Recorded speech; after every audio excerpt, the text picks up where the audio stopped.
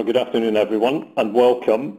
We are about to get going for this annual general meeting, so in a moment or two's time, I'll come back to you. So for about a moment, your time is your own, and I'll be back with you just after that. Thanks very much for coming.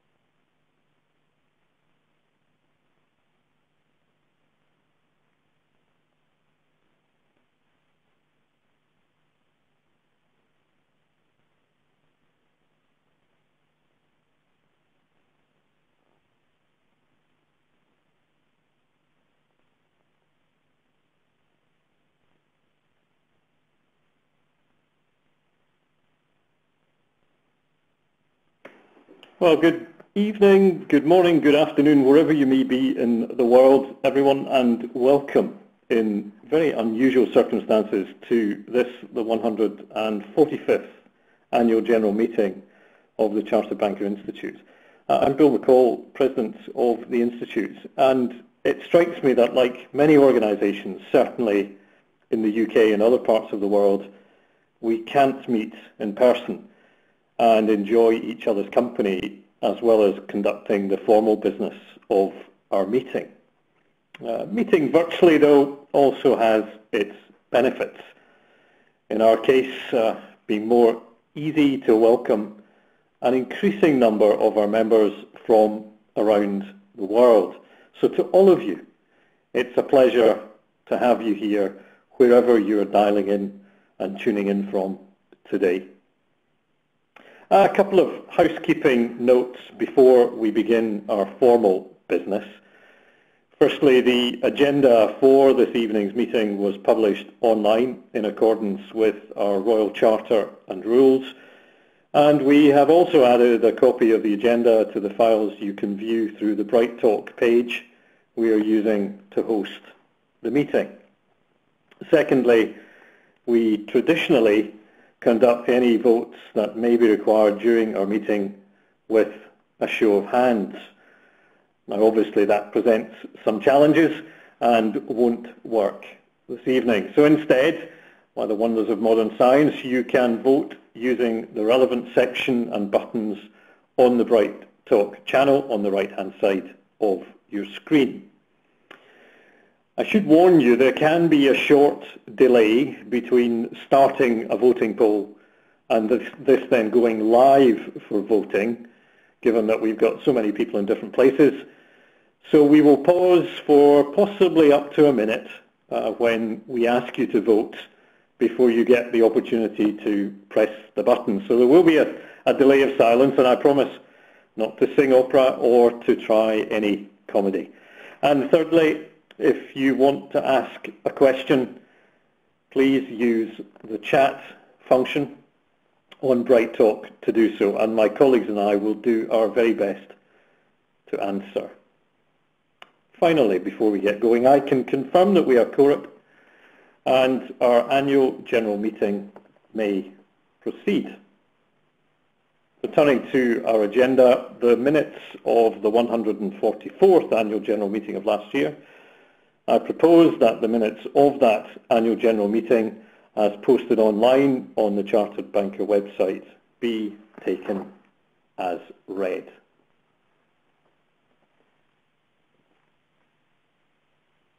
Board members, fellows and members of the Chartered Banker Institute, welcome to this, our 145th annual general meeting of the Chartered Banker Institute.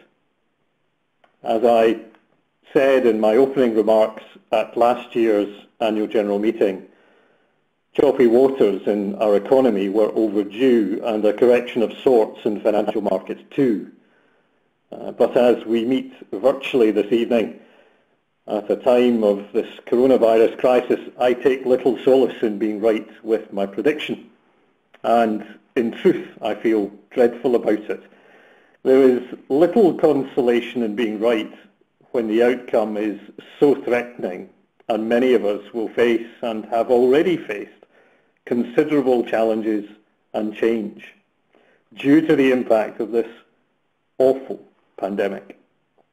That said, our Institute is here to support our members, and more importantly, our clients, customers and communities too.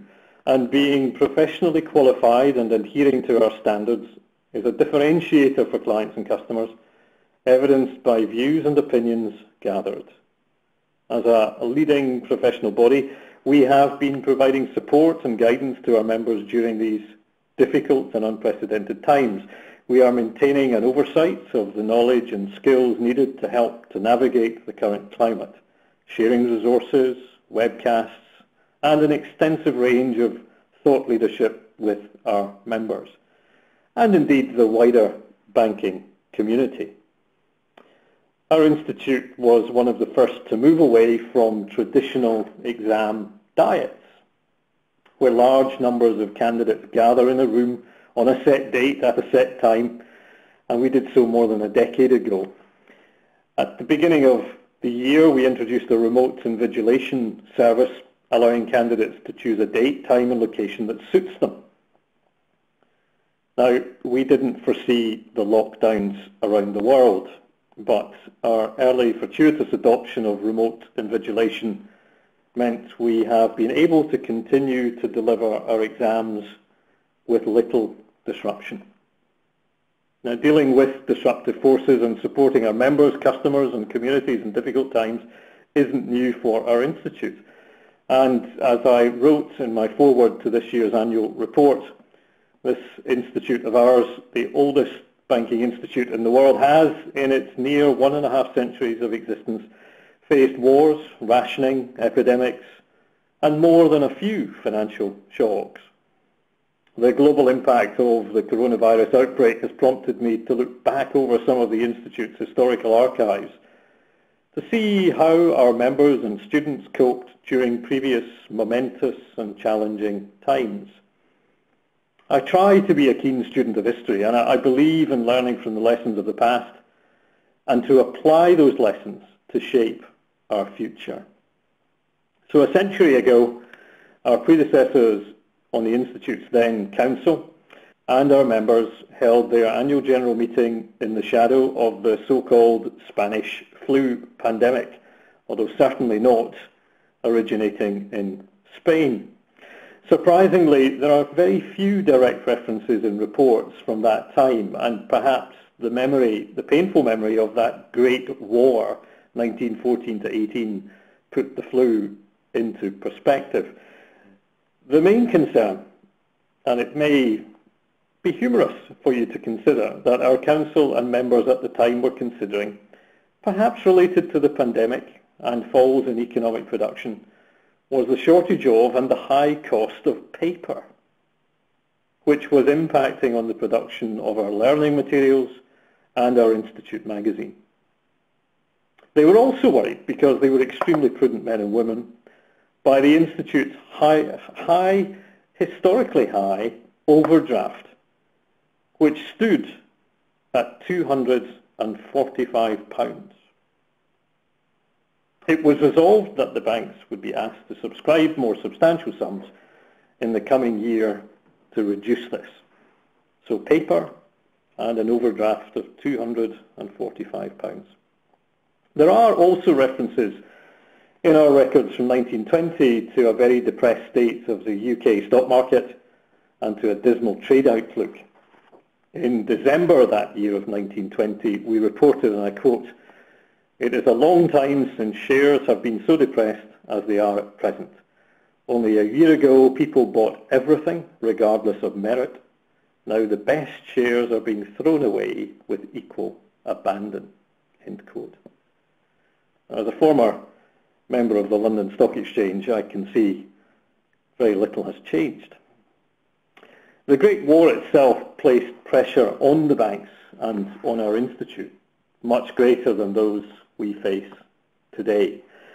For students whose studies were interrupted by military service, we made arrangements for study via correspondence, the forerunner of today's online learning and remote invigilation.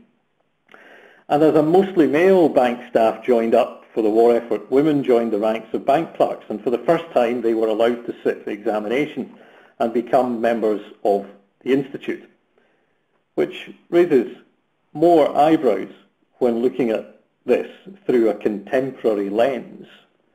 And I'm so glad they did make those changes.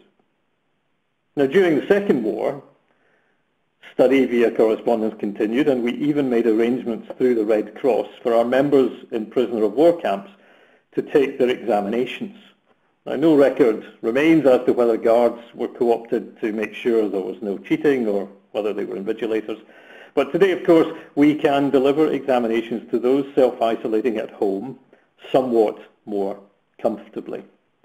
So you can see that we have faced challenges times before, and no doubt will do again. And despite very real threats and impacts of COVID-19, I do take comfort in looking back at our records to see how we successfully supported our past members and students in very challenging times. I assert these are not the unprecedented times that some claim. We have been here before, it's just that you and I were not around. And we will help our current members and students enhance their knowledge and skills to help rebuild lives. Businesses will be restructured and communities will be damaged by the virus, just as our predecessors rebuilt their worlds in the shade of the 1918 pandemic and 2 world wars. Now, speaking of service, I would like to take this opportunity in a year when we have rightly in the UK and the Commonwealth and the Allies, we've paid tribute to all the men and women who so bravely served our country during that Second War. And I'd like to pay a tribute to our own real-life hero, who also happens to be a fellow of our institute. Flight Lieutenant John A. Cruikshank, Victoria Cross. John is a remarkable man, a hero and role model whose story should be more widely known, especially amongst our members. Flight Lieutenant Cruikshank was a young banker before signing up as soon as he could at the outbreak of World War II. Now, his personal story in winning his Victoria Cross is remarkable, yet was only one day in his long life, although it must have felt like a lifetime the day it was happening. When you read the story, you will understand. After all that, John returned to the banking profession and worked overseas until his retirement back to Aberdeen in Scotland, where he resides still. He is our oldest member of our Chartered Banker Institute, and a mere side issue, of course, to being the eldest living Victoria Cross holder in the world. Difficult times need heroes, and he is one to look to for sure. So to John Cruikshank, Victoria Cross, who recently celebrated his 100th birthday on the 20th of May, on behalf of the board and our 30,000 global members around the world, we send our warmest greetings. Now, through a near decade I've served on council and now the Board of Trustees, I've learned and observed our executive team and staff are some of the most dedicated and diligent people I have ever worked alongside, based on, approaching 60 or so companies I've chaired and the many individuals I've worked with over a long period of time. So to that end, I'm honoured and proud to be president of our institute. More so, an institute with a wide demographic and diversity, reflecting our banking profession as it is, not as it was. There is more to be done, of course, and there will always be. In my address last June, which seems to have flown by in time terms, I highlighted 3 areas of focus during my time as president, and in spite of the pandemic, they remain highly relevant to our plan. And your board, executive team, staff and supporting banks are trying to deliver with your help. Firstly, advancing our Royal Charter mission, ensuring the direction of travel that continues to educate and promote professionalism in our profession is key. So I'm delighted to see how our new Royal Charter has successfully modernised our Institute's governance. With June 2019, our old Governing Council structure was replaced by the new Board of Trustees. And importantly, a newly created membership forum was also established, which is a true reflection of the 30,000 members we collectively are in the UK and worldwide. Crucially, that forum is providing a pulse beat analysis from our members, and that helps shape our strategy and grow our membership, impact and influence. And my particular thanks to everyone involved in that membership forum. Second, the international influence and collaboration we've been building through our partnerships with professional bodies in Australia, the Bahamas, Hong Kong, India, Ireland, Malaysia, Malta, New Zealand and Pakistan, they have been a continued focus for the Institute. And despite all the pandemic difficulties, we have received some good news recently from Australia and Malaysia, where our strong partnership with FINSIA and the AICB have been so fundamental in enhancing our international profile. We're now proud to have both students and professionally qualified members in 108 countries, a figure that is up from 87 countries last year across the globe, all of whom share a common commitment to the Chartered Banker Code of Professional Conduct and to our global family of members. And thirdly, we are still standing full square behind the development of green and sustainable finance, underscored by the recent launch of the United Nations Principles of Responsible Banking and the work and leadership of the former Governor of the Bank of England, Mark Carney, amongst others. Having launched the Green Finance Certificate, the world's first benchmark qualification for finance professionals, we recently updated it and relaunched it as the Certificate in Green and Sustainable Finance. We were one of the first organisations to endorse the Principles for Responsible Banking and are promoting these to our members. And through our international networks, it will be so. We also led the formation of the Green Finance Education Charter, to be launched virtually next week. And that charter is a significant commitment from chartered and professional bodies in the UK and internationally. Integrating green finance and sustainability into our core curriculums, new qualifications, and the continued professional development of their members. Now, I expect in due course, so-called green finance will be part of mainstream finance. And our Institute and the principles and values we stand for and promote will firmly be in that mainstream too. But I do have to ask, in the light of the current health and economic disruption, has the importance and urgency of enhancing sustainable banking and finance lessened? Well, certainly in the short term, in terms of most countries' immediate priorities, probably yes. In many countries, policy, regulation, central bank activities and so on are now quite rightfully focused on the immediate health and economic recovery measures required. Until we have a vaccine, or at least a successful mass testing regime, we will still be dealing with health and economic emergencies around the world and unprecedented in our lifetimes. But the impacts of global warming on individuals, communities and our world will dwarf those of COVID-19, which is why tackling the climate emergency remains a priority for policymakers and regulators. From a financial standpoint, central bankers have become increasingly concerned about climate risk, and in recent years especially the risks of rapid transition, stranded assets and their impact on financial sustainability. Now, many of you will have recently caught a glimpse of what the world could look at if there was a significant impairment of stranded assets of fossil fuel reserves. This could prompt action from the financial institutions heavily exposed to high carbon assets and moves toward reducing fossil fuel exposures in portfolio. It is already underway. So I would argue sustainable finance remains most important, notwithstanding the immediate crisis we're facing. And it is a mainstreaming sustainable banking and finance is ever more urgent. Alongside the very significant commercial and investment opportunities for financial services it provides, there is an even more compelling moral case. Sustainable banking and finance is an opportunity for our banking profession to demonstrate our positive social purpose.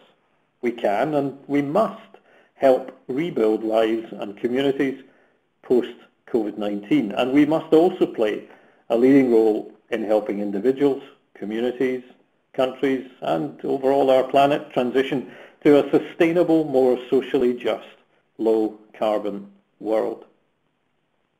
In the year ended, considerable efforts also went into updating and extending our qualification offering, and we relaunched our Professional Banker Certificate, the PBC, the Institute's flagship introductory banking certificate.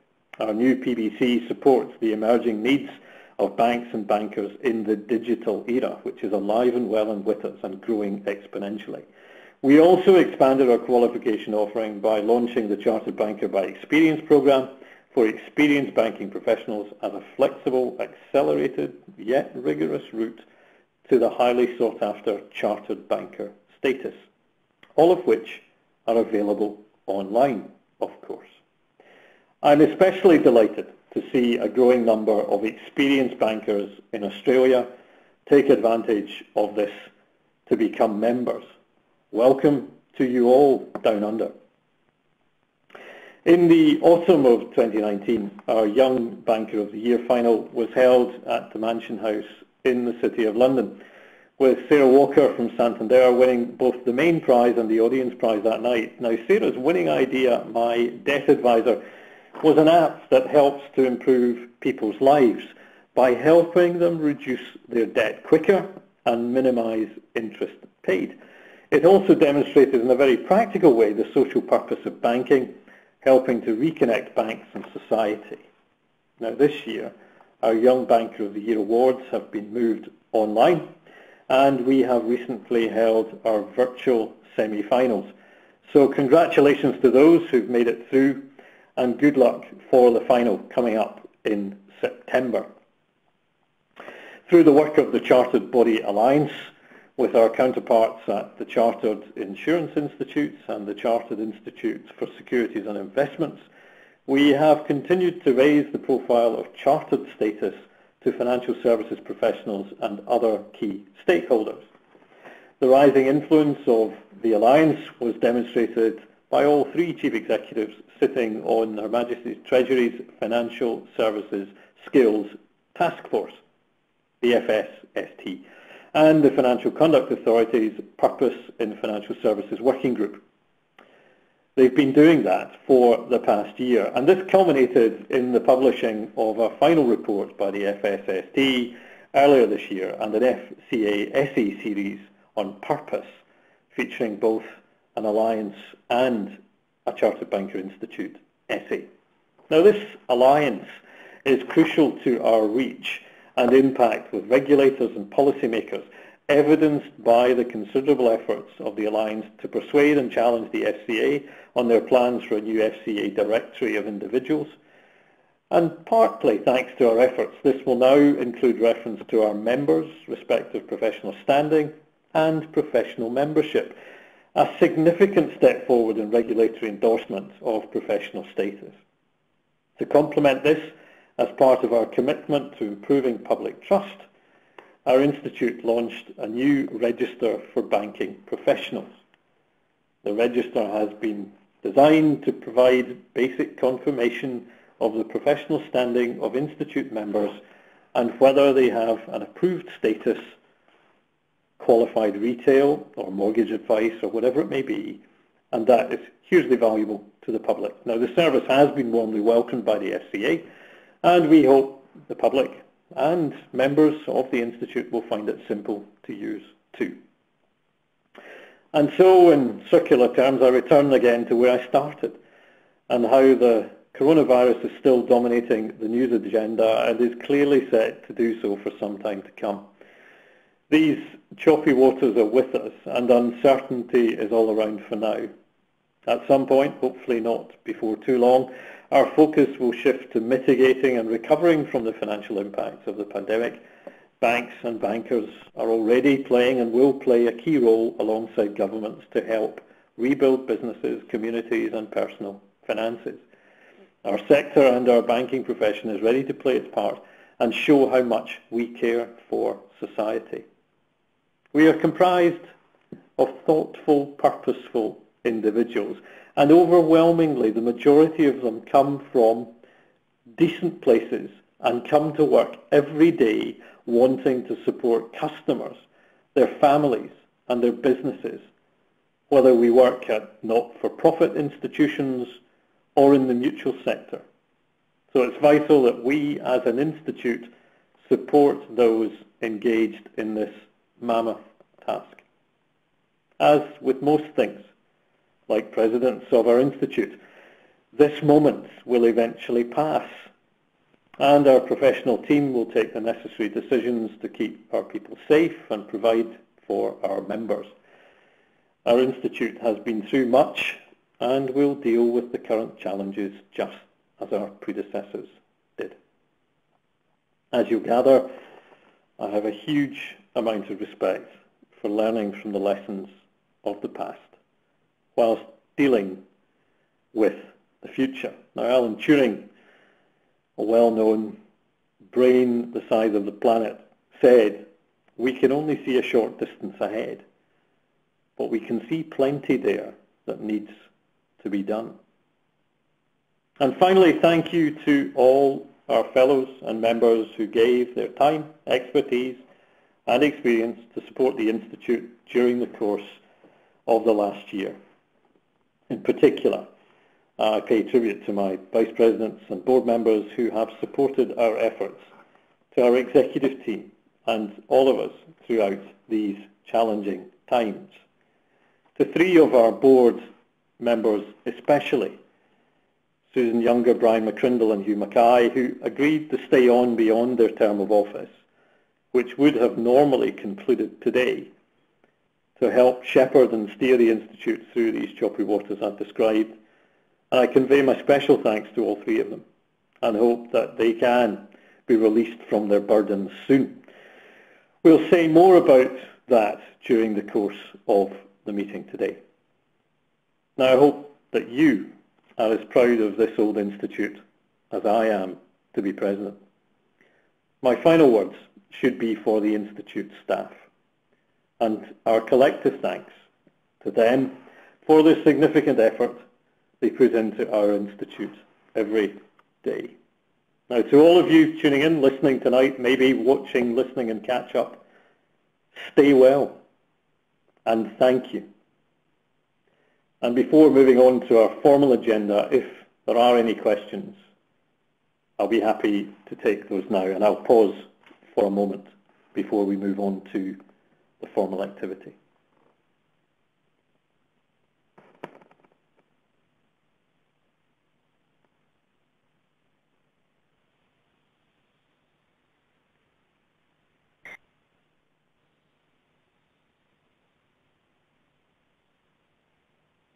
There being no questions at this stage, we will move to the formal part of the agenda. And just as a quick reminder, this is the running order, and we'll be moving on to the annual report. This should be appearing on your screen now. We should now consider the Institute's annual report for 2019-20. I have already touched upon many of the highlights of our year just passed in my address a few moments ago.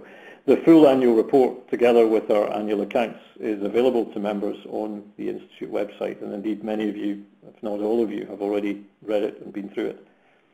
We've also added a copy of the report to the Bright Talk channel for you to view. The annual report was considered by the Audit and Risk Committee and by our Board of Trustees, and is recommended by the Board of Trustees for adoption. If you have any questions regarding the report, please put them now using the online Q&A facility, and I will pause for a few moments of silence whilst that is going on.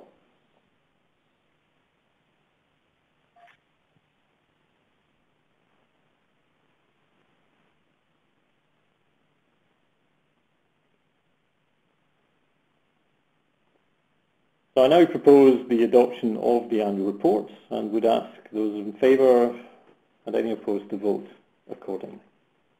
Please go ahead.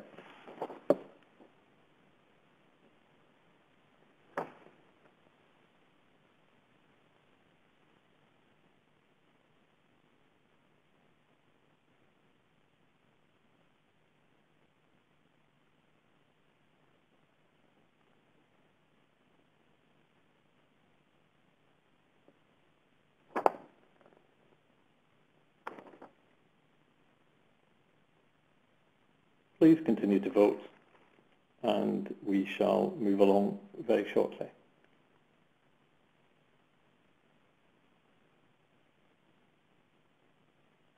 I can confirm that the annual report for 2019-20 is adopted.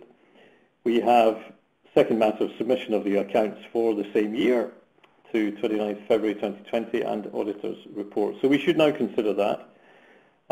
Our auditor's report from Shane & Tate, as I mentioned a moment ago, the accounts are available to members via the Institute website and also on this channel.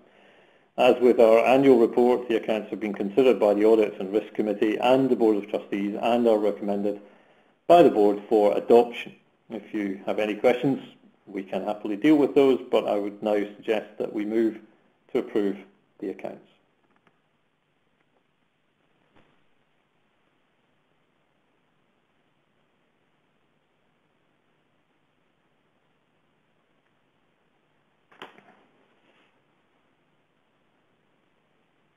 Thank you very much indeed. I can confirm that the accounts and auditor's report for the year to 29th February are adopted. Item 5.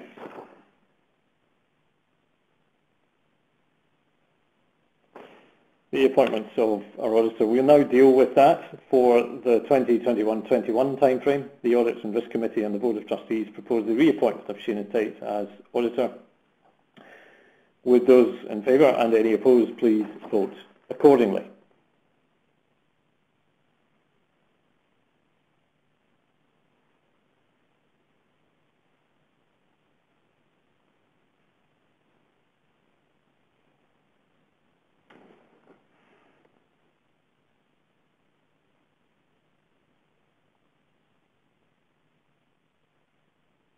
Thank you very much indeed, everyone.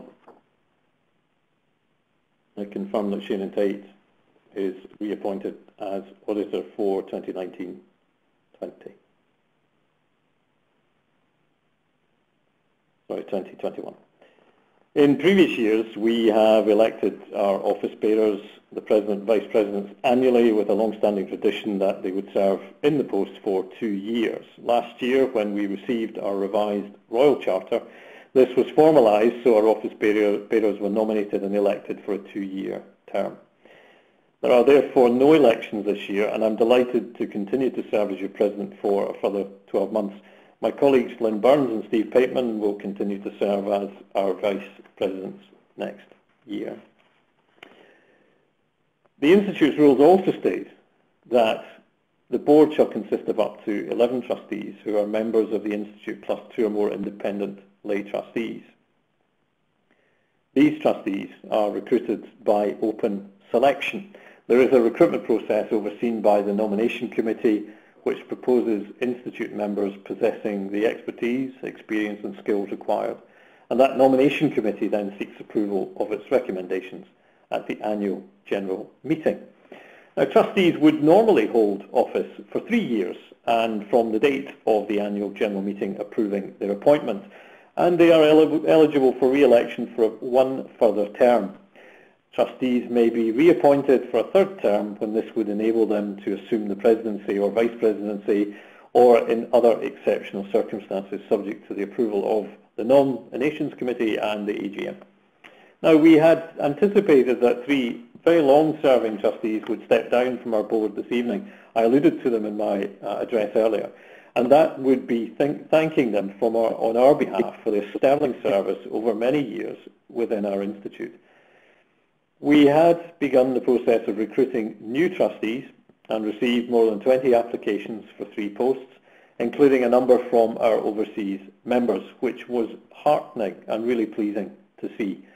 In March 2020, however, the Board of Trustees considered that and decided that in light of the exceptional circumstances caused by the pandemic, recruitment of new trustees to join the board at this AGM would be paused and reviewed later in the year. This was not felt to be an appropriate time to recruit, and new trustees would have been disadvantaged by being so. And the board believes these have been truly exceptional circumstances. I'm therefore very grateful to my 3 colleagues who have agreed to extend their trusteeship until we can recruit and induct their replacements. So I mentioned earlier Susan Younger, Hugh Mackay and Brian McCrindle. They chair our Quality and Standards Committee, our Nomination Committee and Audit and Risk Committee, respectively. And the chairmanships of those particular committees are in transit right now, with a handover being conducted, as those 3 individuals will be with us until we secure new trustees later in the year. Now, in order to ensure smooth succession, new chairs of those 3 committees have been identified and are moving along. At our board meeting earlier this afternoon, we agreed to proceed with the recruitment of new trustees, so we've started that process again, and they will succeed Susan, Hugh and Brian over the summer, with the aim of having them join the board in December. Ahead of that, we will need to call a short special general meeting to approve the appointments, and I suspect, given the pandemic and where we may be in the autumn time, it probably will be again on this sort of platform. So that is for information only, and we will be recalling you as a group for a special general meeting for those trustee appointments later in the year. There is no further formal business for the AGM brought to us by the Board of Trustees or the Institute committees, and no additional items for discussion have been intimated by members in advance of our meeting. So I am happy to, in these rather trying and difficult circumstances, to give members the opportunity to raise any other matters they might wish to do so. So please use the Q&A position if you would like to raise a question on Bright Talk, and I'm happy to answer those, as will Simon Thompson, our Chief Executive. So I will pause for a moment or two and bear with us, as those who may have a question are very happy to take those, and if there aren't, we will move on in about a moment's time. We should have some background music playing, but and I won't do any stand-up humour or singing, I've promised. But we do not have any questions from the floor. So thank you, ladies and gentlemen, and all of you. That concludes the business of the 145th Annual General Meeting of the Chartered Banking Institute.